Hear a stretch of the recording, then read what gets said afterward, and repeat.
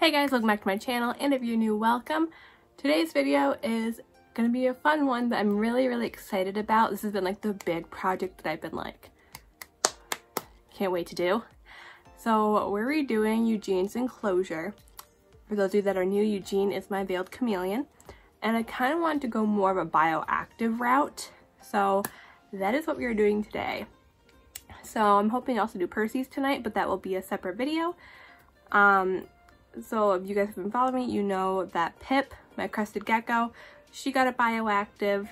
She's not in it yet because I'm still letting it get established. I'm waiting for a couple more goodies to come in before I finish filming that and then posting it for you guys. But that was kind of my big project I've been wanting to tackle for a couple months now. But now that I've done that and I'm just letting it get established and everything, it was time to think about my next project, which was redoing Eugene and Percy's enclosures, because I'm not that thrilled about them. Percy's isn't horrible. Eugene's is looking pretty rough, especially since I'm not good at keeping plants alive. So it was looking kind of pathetic. Especially after going through the move and moving back home, they just really needed some TLC. So since I'm kind of on a bioactive kick, I decided, why not try to go bioactive with them? So I'm no bioactive expert by any means. I'm still learning. So these aren't going to be like perfect, spot on bioactives, especially these two, or this is a chameleon video. So especially this chameleon enclosure, I don't have a drainage layer or a false layer or any of this stuff. What I do have are these bags from the Biodude that are meant for these Reptiles enclosures. I've seen a couple people use them. I decided why not give it a go and try and see what happens. The mixture I used inside, I didn't film putting it in because that was a lot of hustle and just took a while, so I'm just gonna tell you what's in it. Also, the lights are off because it is nighttime, because I had to wait till after work to film this. Okay, so inside here we have a mixture of organic topsoil, sand, and like a coconut husk mulch type of thing, and then I'll be adding in some sphagnum moss and some leaf litter and some springtails and some ice pods and of course plants. Eugene of course decided that he was going to go to sleep on a lower branch. You can see his tail right here. So we're gonna try to work around him as best as we can, because I really don't want to disturb him. He does get very grumpy when he's woken up. So we're gonna see what happens. If I have to move him, I'll move him, but I'm gonna try to work around him. So for tonight, I'm just adding in the plants. I'm not gonna worry about all this extra stuff. I do want to leave most of it, I think. The only thing I might change a little bit are where I have some planters up high, because I'm not good at remembering to water them, and that's when they died. But we'll see. Maybe I'll replace them and leave it, because I did like how full it looked when I had plants up high in the enclosure. So maybe I will try that again. But yeah, so we're just gonna worry about putting the plants in today and the leaf litter and the ice pods and the springtails, and I'm not gonna worry about the decor. That I don't have an issue with. It was just the plants, or the lack thereof, that I had an issue with. Oh my god, it was like almost exactly a year ago that I got Eugene. So it was almost a year ago that I redid his enclosure. It was last winter I redid his enclosure. And if you guys remember that video, you remember I was in my other bedroom with lots of floor space, and that looked nuts. Now I'm in this small bedroom where my floor space equals a bed. So if you look behind me, that's about the floor space I have, and it's all the plants. Alright, so enough chit-chatting. Let's get to decorating, or putting in the plants, I guess, if you count that as decorating. I don't know. Try to sneak this one in the back somehow.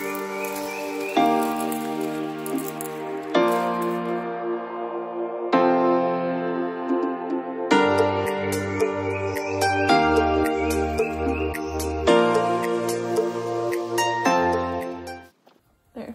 I put the pothos in the back because I feel like they're hard to kill, and that back part gets a little more shade than the rest of this. So, and they also, I'm really good at not killing those and growing them, so if it goes wild, I'd rather it not cover up the really cool plants I have.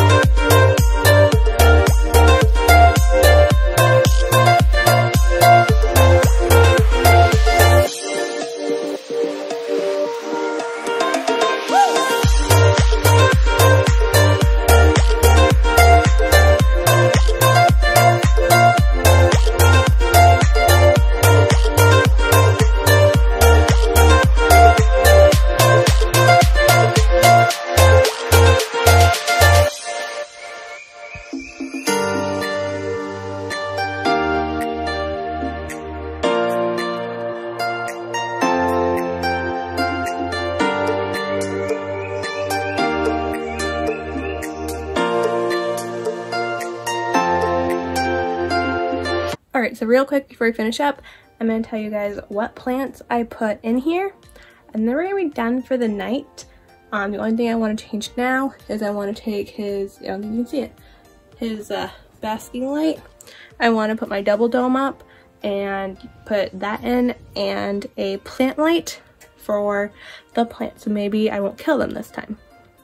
Okay, so in the back there, I've got some pothos, just because the plant I had there died.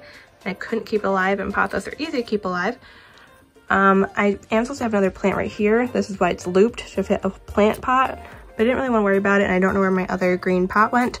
So I took his extra hammock thing and just kind of pulled it through, just gives him something extra to climb on, so why not? New enrichment. I dropped his stick down a little bit so there was more distance between him and his lights. I felt like it was a little too high. Anyway, plants. So in the back here, we do have his Dracaena, which was in his enclosure before. So it's this nice tall one with the thick, let's call it a trunk, I guess. It wasn't doing so hot, so hopefully it'll do better now. I have his umbrella plant that was down here before in the back here. Oh, hi Eugene.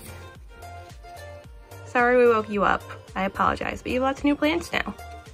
So we got his umbrella plant in the back here. I have a bromeliad, which I'm very excited about. He had one before and it lasted like a week.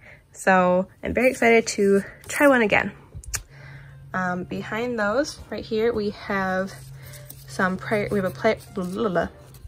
have a prayer plant, which I thought were really pretty, and they're chameleon safe, so I got it. Over here we have, it's called a lemon something. Let me see if I can find the tag for it. 𝘎𝙤𝙘𝙞𝙾𝙪𝙾𝙪𝙞 something. I really like them. I think they're pretty. I have one for myself that I got a while ago, but I looked it up and they are chameleon safe, so I got one for him as well. Like I said, in the very back, very back, we've got a pothos. And that is it for the plants. And I'm gonna throw in some leaf litter, springtails, and isopods. Oh, and moss.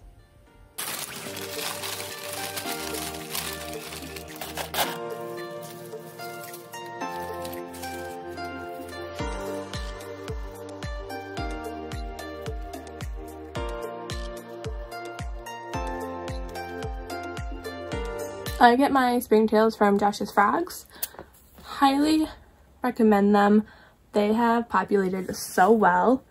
I had a hard time keeping springtails alive, and I have had no problem keeping them alive with these.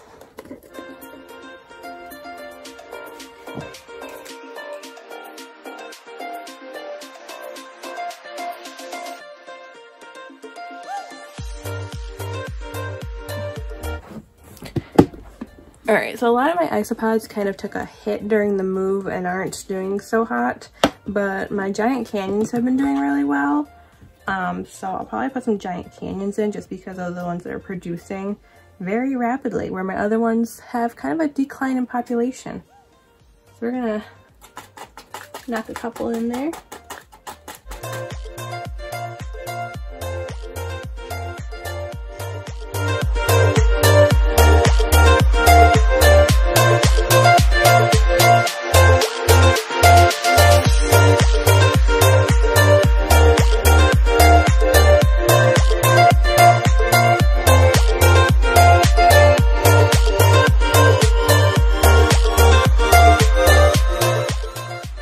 So that is it for Eugene's enclosure, and we're going to call it done for the night. There's definitely some more things, some little tweaks I'll probably be making. So if you want to stay up to date with those updates and those upgrades, follow me on Instagram. You guys know, 𝘎𝙪𝙾𝙪𝙾𝙪𝙾, so you don't miss that stuff. But this is the general overview of the new Bioactive enclosure. So I do want to say I'm really liking these Bioactive Chameleon baskets. It took me about 3 bags of topsoil, half a bag of sand, and some coconut husk to not quite fill it, but almost kind of fill it. So it's a big bag. So you guys know the drill. If you want to see more of my animals, more of my upgrades, because there are a lot of future upgrades coming or that I would like to do, or at least some bioactives, make sure to hit that subscribe button so that you don't miss those. And as always, thank you guys for watching. We'll see you for the next video.